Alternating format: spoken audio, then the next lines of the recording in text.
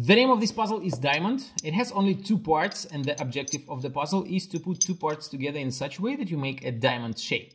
If you take a closer look at the pieces, you will find that they're made in such a way that you can obviously fit one piece into another.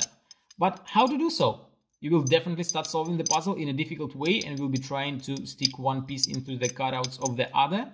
But the solution is much simpler and much more elegant. So all what you have to do is put one piece like so, then add another one on top, rotate it, and the puzzle is solved.